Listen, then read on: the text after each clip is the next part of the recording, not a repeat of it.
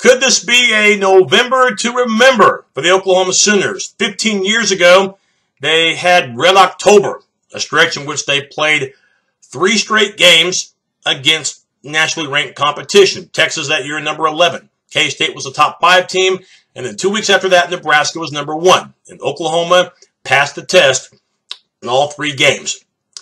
Fast forwarding to this year, the Sooners, number 12 in the latest college football rankings, which of course means very little because the real college football playoff rankings, well, they'll come out for the final time on December 6th. That's what really matters. You fast forward to this year, a pivotal 3-game stretch for the Sooners. TCU at home next week, Bedlam in Stillwater, November 28th. Of course, this Saturday, the game of the week nationally, College Game Day in Waco, and of course ABC, Saturday night prime time. Sooners at the Bears with Baylor, a 3.5-point favorite in a stadium in which Baylor has never lost in, their home stadium of McLean Stadium. Should be a high-scoring game. I think we can pretty much guarantee that no matter who wins this game. Of course, I did mention earlier the college football rankings, and really the playoff rankings don't mean a whole lot right now. We know this because last year, Ohio State, the first rankings that came out, they were number 16, and they worked their way up to number 4 in those final rankings. That was about 6 or 7 rankings later. So even though I know people are upset because the Big 12 does not have representation in its top 4, the season is not over today, and it will not end next week nor the week after that. In fact, for the Big 12, as you know, this is their big time right now because their marquee games are happening right now. Just the way the Big 12 Conference and just the way that Fox, who, by the way, has rights to Big 12 as far as television goes, just the way that both of them wanted it. And it's no coincidence, no shock that its biggest matchups, with TCU, Oklahoma next week, Baylor, OSU next week. You get 2 weeks from now, Baylor against TCU the day after Thanksgiving with Bedlam the day after that.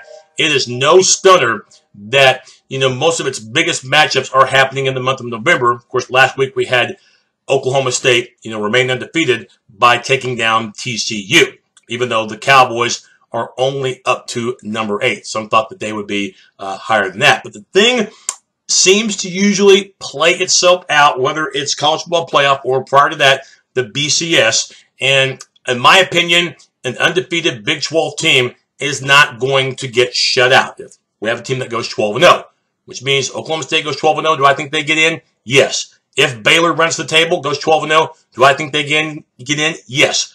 If the Oklahoma Sooners can win their remaining 3 games, with all 3 coming against highly ranked teams, will Oklahoma at 11-1 get in? Possibly. Of course, things might have to happen there beyond their control, but at least they're in the mix. So that's why this game this Saturday between Baylor and Oklahoma is so crucial.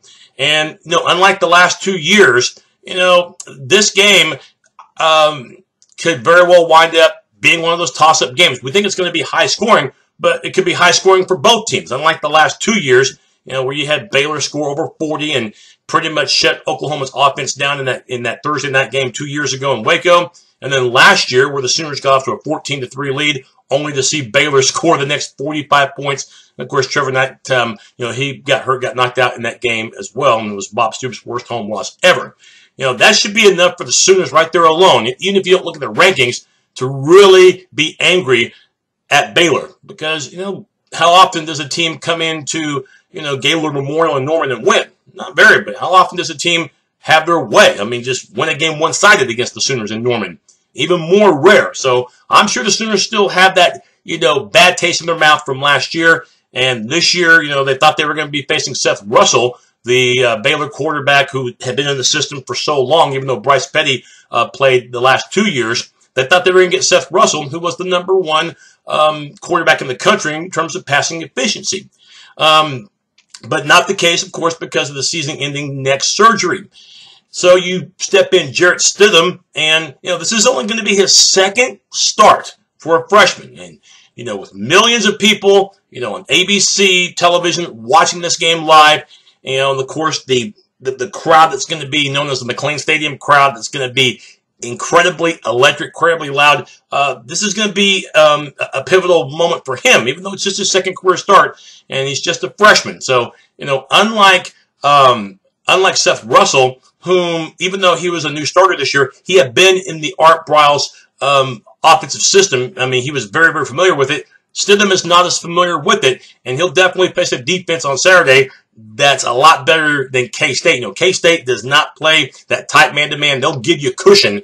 And last year, you know, Oklahoma definitely gave Baylor cushion. They gave those Baylor receivers too much cushion. In fact, I think at one point in that game last year, Norman, we saw Petty complete, 14, 15 passes in a row.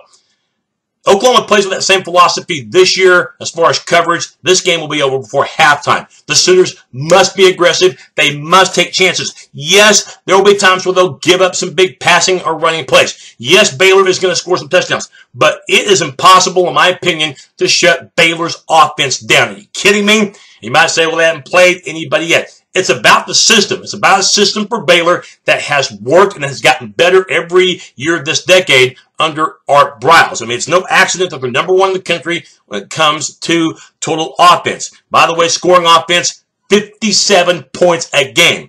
Like I said, Oklahoma's not going to stop them. But what you got to do is find a way, somehow the most important thing in this game is to contain Shock Linwood, the new Big 12 leading rusher. Well over 1,000 yards this season. Extremely tough to bring down, but hits the hole quick. You don't contain Baylor's running game. The passing game is going to have favorable one-on-one matchups because at that point, the Sooners will have to commit more players to the box. So for the defensive line, it's going to be a chore because you're going against a Baylor offensive front, you know, led by the All-American Spencer Drango. All those Baylor down linemen, with the exception of one, are seniors. So they've been there before, very familiar with the system, and usually they have their way with opposing offenses. But you must be able to contain that ground attack. And, you know, last week, Baylor had a lot of success offensively on the ground, but especially through the air with over 400 yards of passing. Of course, a lot of eyes are going to be on the corners for the Sooners in this particular game. You know, it looks like you'll have Zach Sanchez back. Will he be 100%? How much will he play? Nobody knows that, even though, from what I've heard, he is practicing this week. So you'll have Jordan Thomas on one side. Last week was not one of his best games in the win against Iowa State. At times had a hard time matching up with the Iowa State wideouts. So that will give maybe Baylor a sense that they can do the same thing. Now, on the other side, of course, when you don't have Sanchez in there, you're going to have Dakota Austin. You know, he's gotten better, you know, with each passing game. But remember, he's still what you might call a fish out of water. And it's a far cry between the guys that he's been going against lately and also, too, against, you know, some of the best wideouts in the country. You know, talk about, you know, Corey Coleman, a guy I cannot believe he's not getting more mention for the Heisman. You know, 20 TD catches already for the season. And Baylor still has 4 games to go. Remember, Baylor closes out the year with Texas early December, plus the OU game this week. And then they've got 2 other games after that with OSU and TCU. So 20 TD catches in 4, you know, with only 4 games to spare. That's pretty darn good. And it's not just him, though. I mean, you got to worry about, you know, you got to worry about Jay Lee and, of course, you know, Katie Cannon. So speed galore, experience galore.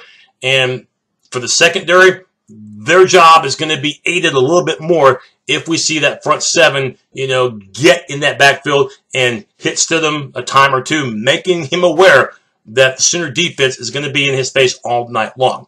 Front 7, to me, will dictate the rest of this game because I don't care how well the secondary plays. You can't contain the ground game, then you're leaving those defensive backs out there on an island, and it won't work. Offensively for Oklahoma, I do think that they'll have success in this game, probably more passing success than they will running. Remember, Baker Mayfield has completed well over 70% of his passes this season, 28 TDs, only 4 picks, and the ground attack, which was questioned in September for the Sooners, and in that October stunning loss to Texas, ground game has really picked it up. Nearly 300 yards per game is what they've averaged over the last 4. So that gives them confidence. Of course, you got to go against Sean Oakman and a Baylor defensive line. And I think Baylor's defensive line is the strength of that team because of the experience. Now, their back 7 does not have as much experience. And I think for Mayfield, you know, that quick passing game, you know, making sure that, again, you get Neal and Shepard involved, use the tight end Andrews, and even so much, you know, when you have Mixon and P. Ryan in at the same time, remember they could be used as wideouts as well. So This is going to be a high-scoring game. My final thoughts on it, I think no doubt it's going to be a pinball-type game.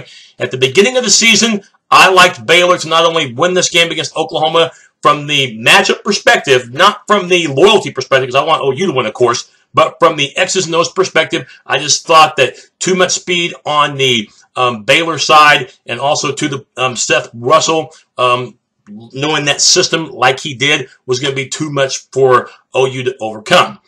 But with a new quarterback for Baylor, even though he played well last week, it was against a K-State defense that has been vulnerable all season long. Sooners enter this game #1 in the Big 12 in total defense. And yes, I do think the Sooners will give up some.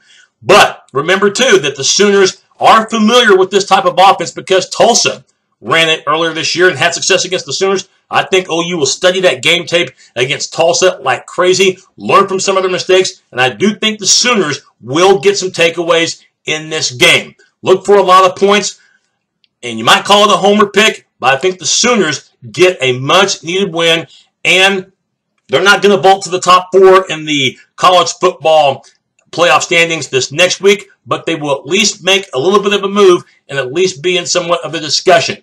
45-42, I've got the Sooners winning on an Austin Seifert field goal late and beating Baylor, in Waco for the first time since 2010. The year before RG3 won the Heisman. Again, a lot of points on both sides, but I think Mayfield's play will be the difference. I think the defense will get some takeaways, and I do believe that special teams play at the end, a field goal by Seifert, will seal the deal. 45-42 should be a classic, high-scoring Big 12 type game. My picks will be later in the week. Me and the 5-cent piece will go head-to-head, and, of course, post-game of OU Baylor will be sometime Saturday night or early Sunday. Boomer Sooner.